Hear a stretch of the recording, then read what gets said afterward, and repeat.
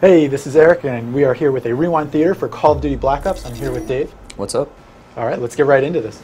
So this could be Cuba, we think maybe, and we saw some jets flying over bombing it. And this guy, the bald guy here, Looks a little bit like Bruce Willis. looks a bit like Bruce Willis. We're thinking one of the characters, maybe the main character. We don't know yet. We haven't seen this guy yet, though. He could be you. We're not sure. Going along with the VO, it's probable. Okay, so we've seen this guy before. If we go back to him, and he's standing near one missile's taking off, could be nukes near missile silos. We saw this guy in the teaser. We'll just call him Snake from now on, but he looks like one of the main characters in the game. Possibly this game's Soap McTavish, if you will, right? It's true. And we're kind of skipping around in this, so it's a little bit tough to hear the voiceover that's going on over this, but they confirm that they're kind of just rewriting history here. This is Black Ops. This is stuff that you've never heard about before, so this is not following history directly. Right, which is pointed out right here, if you look really closely, this is a CIA document that's being redacted, which means they're crossing everything out, and they cross a lot of stuff out, like even the weapons, which I don't really understand. But it's saying that what you know is wrong, and we're rewriting it. But they do give us a date in there. Yep. If we go frame it up on there. We see July 21st, 1961. There it is. On one of the documents. And all these documents appear to be about nukes and wartime activities, possibly gas, we're not sure. And we saw a little bit earlier here a picture of the moon, and it said the space race. And that's pretty self-explanatory. Mm-hmm. The space race, there we go. So we keep going. We also see a mustachioed figure appear here for a second as we get into a few more of the characters in this trailer. We don't know who he is either, but I'm sure we'll find out. So we see a lot more combat. Stuff that we saw in the teaser, but in more detail. Here's this guy. And here we get a good look at exactly where we are going to be fighting. Because if you go a couple frames ahead here, right there we get a flag. Yeah, and we believe that's the South Vietnamese flag. So there's a good indication of where one of the levels is, at least.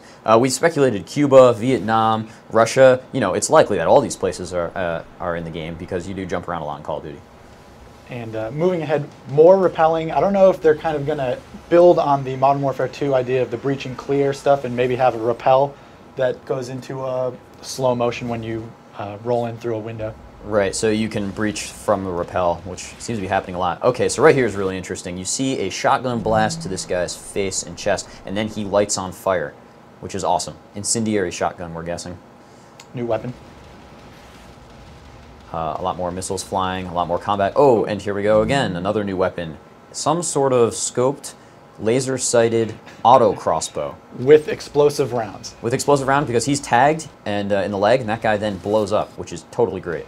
So now we've got confirmation. We've got Bruce Willis, and we've got Rambo.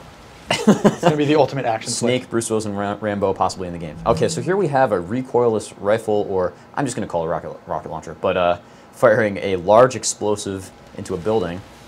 Which then explodes everywhere. More destructible environments. Right. More indication that, destructible environments in this game could play a part in the combat, which would be great. We have our badass character kind of drowning here in a downed helicopter. More space race stuff. And if you want, rewind back just a little bit. There we go. So there we have some more text, which could be Vietnamese on the side of that billboard right there. I guess just further confirmation of what we said before of the locations we believe this is taking place.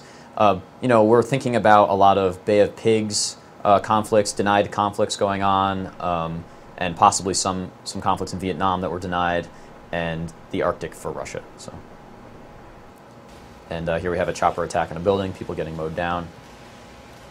More explosions. I just want to go back a second before this helicopter and take a look at this scene right here. This scene sort of indicates to me that the badass with the bandana is not the playable guy in a lot of the sequences. We know that a lot of the Call of Duty games always have somebody they focus on who's a character who is not you. And since he's tossing you a weapon right here, that sort of indicates they're kind of going with that. Mm-hmm. Okay, if we go forward, here a really interesting look at, looks like a variation on the Hind chopper, M124A.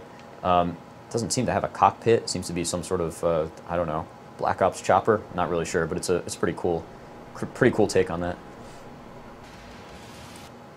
We saw this in the teaser. This is just massive destruction from a helicopter, possibly on rail section. And then we've got a guy here, base jumping confirmed. Or maybe he's just committing suicide in very extravagant fashion. So that's right. Either he's moving in on a target or he just decided to take his own life. We're not quite sure. But I think that's what we've got for this trailer. That about wraps it up, yeah. We once again get the release date at the end, November 9th. We'll likely be hearing a whole lot about this game in the future, and we'll see if any of these guesses were on point. But thanks for watching, and we'll see you next time on Rewind Theater.